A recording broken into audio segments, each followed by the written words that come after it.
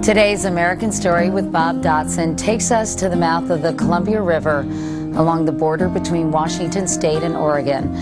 That's where one man took a stand to save a precious piece of land and ended up creating a legacy that will live on for generations to come. Trees so old, they moan. Born during the Dark Ages, before all the kings of England or France. Rex Ziak loves the ancient trees in Teal Slough. They're his neighbors. Most around his home in southwestern Washington state are gone, clear-cut for lumber. I watched the forest disappear and disappear from thousands of acres to hundreds of acres till when it finally got to a postage stamp size. These few were next. The son of a logger wanted to save them. And I realized this is it. Nobody else is going to do anything about it, so I'll try to do something. But Bill Gordon, the man who would decide the fate of this little patch, lived in Boston, 3,000 miles away. I can't get him to come out and see the trees. What I will do is take the trees to Boston. The professional photographer lugged his camera down a logging road that had already been punched in to start the cutting. He was determined to find a picture that could persuade Gordon to halt the chainsaws. But how to get him to look? Rex agonized over the note he would send. Then measured the old cedar with a rope and mailed the cord all 38 feet to Gordon. What'd you think when you got this rope in a brown paper sack? Well, I was very suspicious because I was concerned that it could be a bomb. Here we go, Bob. Pull tight. I think it's there. But Rex hoped it would make his point.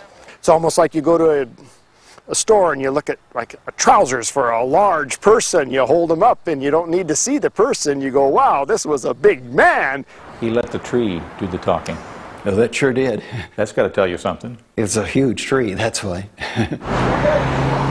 So his company, John Hancock, sold the towering cedar and its neighbors to the Nature Conservancy.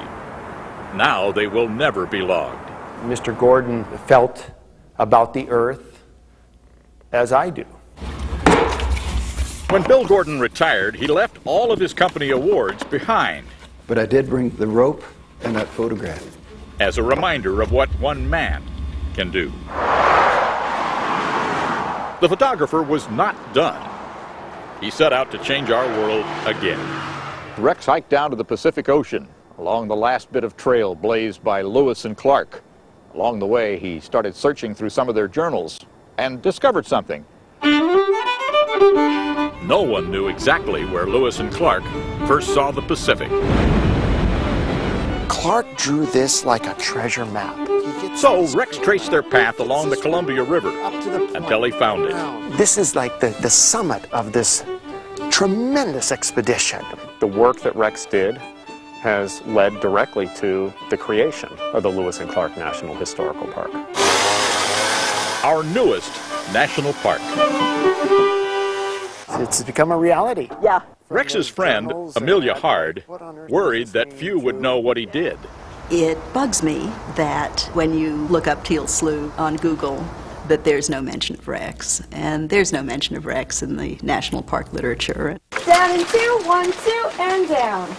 You spend almost a decade and a half dealing with forests and the National Park Service, and you don't have much to show for it, personally. What kind of guy does this? Damn fool. But that's how he gets people with money and power to help. You take it to a certain point. Walk it right. And then other people who live and die for having their name in the paper, they are going to see, aha, here's something I can attach my name to. That's when Rex Ziak steps back. He believes there's no limit to what a person can do. If you don't mind, who gets the credit? For today, Bob Dotson, NBC News, with an American Story at Fort Clatsop, Oregon. Another great story beautifully told by Bob.